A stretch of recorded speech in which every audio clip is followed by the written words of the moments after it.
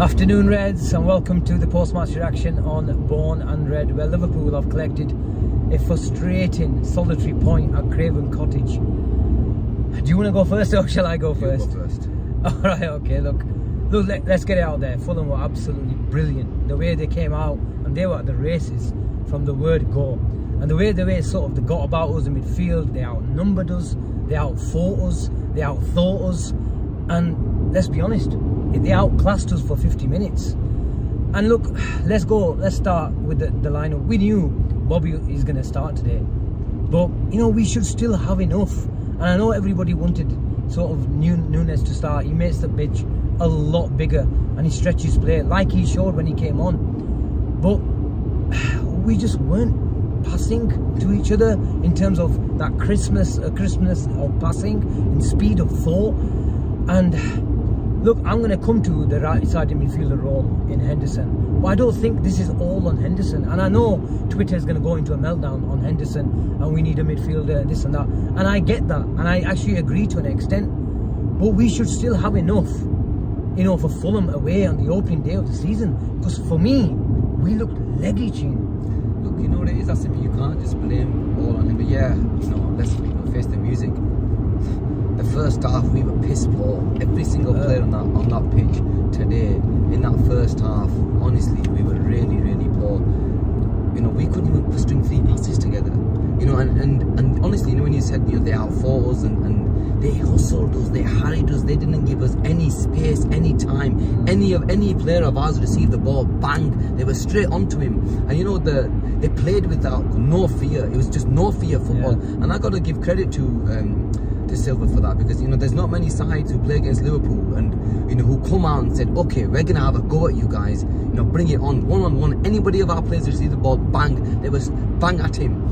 And you know, they just didn't give us a space. And you know, look, I get that, you know, this is when our midfield, you know, in our midfielders, the Thiagos, this is when, you know, we need them to come to the front and be counted in a sense. And to be fair, you know, in the midfield we were shockingly bad today. No, I know, but you know, it's easily said just the midfield, but we were really bad. And honestly, I was just shocked at how bad we were. You kind of knew what their plan was, you know, especially from the back. They launched it a few times, but they played football a lot of the times. But they won the first ball through Mitrovic many times, and they also frustratingly. Mitrovic was bloody prime Drogba, man. He was, and what they tried to do is outcrowd us, you know, on the left-hand side, on our left-hand side, and they did. And they won so much of the second ball. That was the problem. And they were winning at the second ball. And Pereira actually was at times, many times, playing ahead of Mitrovic because he knew he's going to win the ball. Whether he'll get the flick on or he'll put it on his chest and out-muscle our defender. And I'll come to Van Dijk in a bit, because I thought he was, you know, kind of very average. It's one of the worst performances I've seen from Van Dijk. Normally he's that Rolls Royce type of you know, sort of defender, but he was hustled and harassed today because Mitrovic, to his credit, you know, he was everywhere, and their players around him could actually get close to him because they knew he's going to win the ball. And it wasn't just a performance where you just see a guy being a focal point, very rarely involved in the play. We made Mitrovic, who scored a lot of goals, I know, in the championship last year. We made him, like you said, a prime Drogba. You know, the thing was, you know, even the amount of times he actually ran the channels, I think, you know, and there was so many occasions where he'd actually sit on Robbo on our left, and he got so much joy there. And you know, look, I'm not one, you know, I know it's only the first game of the season, of course, but I thought Matip was really poor today, really poor. And it looked like, I know I don't want to be pointing the finger at one player, but because there were so many players today that we can easily point the finger look, at. I thought Trent was kind of average. He was better in the second half when Elliott came on, because you saw those triangles. And so, which makes me come to my point is, in terms of the dynamic of the team, we have to understand, you know, look, I know and I love our team and I love our midfield, but there are too many question marks, like I said last night, in terms of the fitness of our midfielders. Look, in terms of numbers, we're fine. Look at Thiago. Now we're without Thiago, Curtis, Ox. Kanate is obviously a defender, but it's barely August and we're already stretched in midfield. So look, I won't be surprised, and I know even Klopp said, look, you know, if we're going to dip into the market, it's dependent on injuries. So I won't be surprised if we go in and dip into the market now. And I want Liverpool to dip into the market because there's still time to bring someone in, and it doesn't need to be, you know, a Jude Bellingham. We need probably a couple of bodies, and we can go and get him next year if he's not available. But I think this team needs a midfielder, and it's not just about a body. When Henderson, and look, I love our captain and what he brings. He's a pure leader, he's a born leader on and off the pitch. But it's unfair on him as well, because he's expected to play that role in a Harvey Elliott role, where he's playing and making selfless runs so many times, where we're expecting him to do and drop a shoulder or play back to goal at times because he's so far up and out wide. He hasn't got the legs for that now. He hasn't got the creativity. He hasn't got the nous, just like Harvey Elliott. And it's not a coincidence when Harvey Elliott comes on, he is absolutely brilliant. And that triangle that we saw last year in the first 4 or 5 games, we saw in the last 30 minutes. And this is what, sorry, I think this is what I mentioned, you know, in the show yesterday. I really wanted Harvey to start, and I genuinely believe this was the game for him to actually start. Fulham away, you know, I know the newly promoted side, so it was the perfect game, you know, for us to create that triangle. And look, Hendo, look, you know how much I love Hendo. He's been a great servant to the club. He's a brilliant footballer. But I've always said, especially towards the end of last season, and I think a lot of Liverpool fans have been saying this, that look, Asim, he's a 6 now. That's where I want him to be. At 8. That's why I want him. And it's not surprising his best part of the game was his last 20-30 minutes. There you go. It was weird because we threw on we threw on Nunes and Harvey Elliott, where Henderson found himself on the left of midfield in the midfield, yeah. But then obviously he was a lot better in the 6 with Harvey on the right and Milner on the left, who I thought brought energy to the game as well. So all our subs brought energy to the game. Subs were brilliant today. They were brilliant. All 3 of them, you know. Well, I think there was only 3 of them. Yeah, bar Cavalli, I thought Cavalli was slightly quiet when he came on. But the rest of them, Harvey, Nunes and Milner, I thought all 3 of them were brilliant today when they came on. They did provide us that energy. And you know, Milner today, especially towards on that left hand side, he did really well. But I was just like, honestly, I'm more like baffled with the way we played. You know, when there's not many instances where we can say we were out fought and out battled. These guys, that Reed, yeah, honestly, I was so impressed with him today. He had a good game, man. And look, they took me by surprise as well as they took Liverpool by surprise. Let's not make no mistake about it. Did we underestimate him? I don't think we underestimated him, but we looked leggy, and that's concerning. Look, I know we sort of planned for the Community Shield, and we put a lot of, you know, sort of intensity and energy into that game. But it's a bit ironic that, you know, our, you know, brilliant assistant manager has released a book out called Intensity is our identity. But that, for me, for the first 50 minutes, wasn't Liverpool. I think Klopp mentioned, you know, we did everything that we weren't supposed to do whilst we were reading and whilst we were driving. You know, I read something where he said, you know, we did everything that we weren't supposed to do. So that just tells you, it was in regards to our game plan, we did the complete opposite. You know, honestly, like, I'm a bit peed off right now. Yeah. Look, going back to that point of Henderson and our dynamic in midfield, look, we know our midfield has evolved now, and that's why I was saying it's a bit unfair on him to expect so much in that role. We don't play with a flat 3 anymore. We play with, you know, an inverted right-sided midfielder, whether it's a Keita who plays that slightly out wider compared to Harvey Elliott in the half space.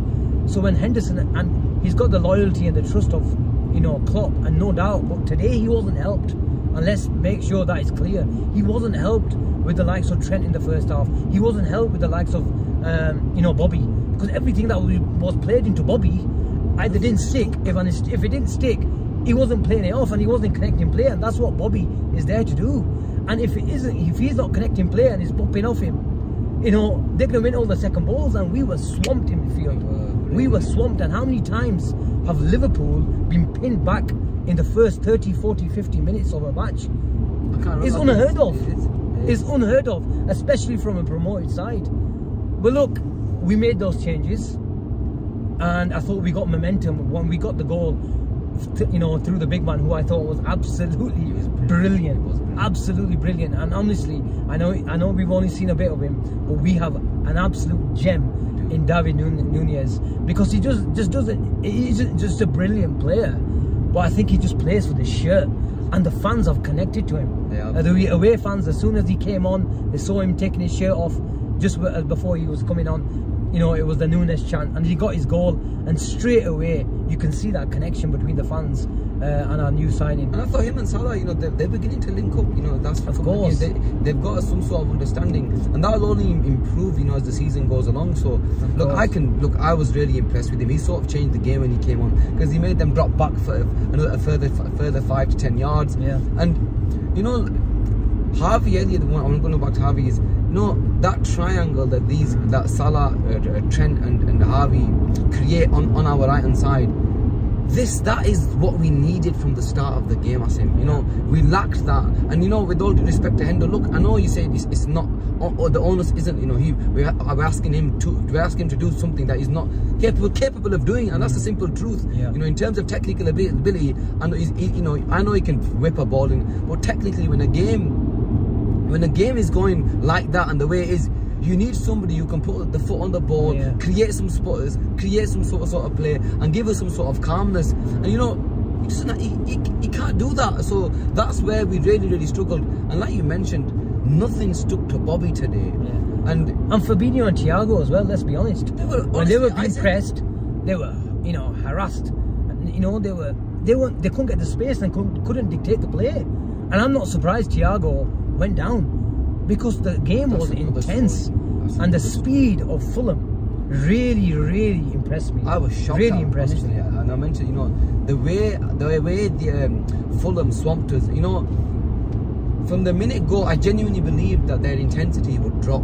Yeah. You know, I thought, you know what, genuinely when Liverpool play sides, if their intensities are at a very high level, especially in the first half, it tends to drop, because we'll just, you know, we'll keep passing the ball around, and sooner or later it's gonna drop, because, you know, and I thought it's the first game of the season, but boy did they surprise me. They did. They were unbelievable today. You know, and not just that, it was the way they actually played with the ball. The amount of times they created triangles, you know, and they were played comfortable. round us. They played round us. Comfortable.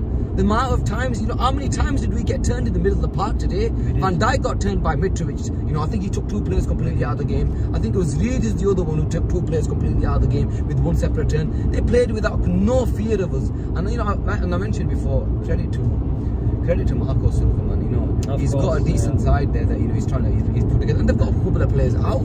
They play like that. I'd be surprised if they go down. Oh, they play like that. They play like that, and very organised as well. And every player plays for them. Well, look, let's add a bit of perspective to this. It's our first game, and even though it'll feel like, and it seems like we're overreacting, but it's our first game, and it's not a sprint. And even though the bar is set so high these days, where after one game fans feel so deflated, we must remember this is not a sprint, it's a marathon. Look, I get that, and you know, there is going to be some sort of, you know, some sort of frustration amongst the fans, especially, you know, we're expected to beat Fulham, you know. Yeah, of course. We're supposed to come to Craven Cottage and take the 3 points and move on. And you know, I think one of the lads was mentioning earlier, you know, they believe that it's not going to be a 95+ season this year, so because of the changes happening to City and Liverpool and the other teams catching up, sort of thing. And it is, you know, putting some sort of perspective on the result. Yes, it's only 1 game. Yes, it's a draw, but I said it's these draws that ultimately cost us. So, you know, from last season, the Brentford away, the Brightons, and you know, the Leicester away, and there's another one, I'm sure. This is what costs at the end of the, you know, the margins for error, you know, that's small. So I know, look, we'll move on and we'll keep going forward, and we'll move on to the next game. But look, I'm really not happy to. Look, it's a long season. It's a long season. There will be plenty of, you know, bumpy roads along the way. But as long as we get to the end goal and make sure we're picking up those big trophies at the end of the season, and that's what it matters. Look, it's 1 game, and I'm sure the positive is Klopp will get those boys in and make sure he puts that right next week. And in terms of, what do we do next week? I said before, what do we do with Thiago? Thiago, I think I'm not seeing how sort of the severity of the injury, but at least 2-3 weeks. I saw him hobbling. Yeah, it looked like a hamstring to me when he was hobbling off. but I don't know.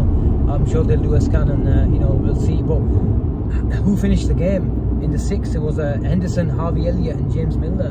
In our first day in the opening fixture, we finished with that midfield, which is slightly concerning if you really want to go for the big prizes. But look, you know, we're going to break down the game in a lot more detail when we get back, and we'll be releasing our deep analysis into the game. We'll be breaking down bit by bit where we went wrong and in terms of where we lost momentum. That penalty, by the way, was a big thing, because I thought Liverpool will get the winner now, and it just broke momentum. And it came as well. We were creating chances at that point as well, and I thought, you know what, you know, we'll go on and get the winner, and then that flipping penalty came, and then, you know, and then to be fair, look, but look, to be fair to Fulham, I thought, you know, the last 10, you know, even when we scored the second, we didn't really create anything.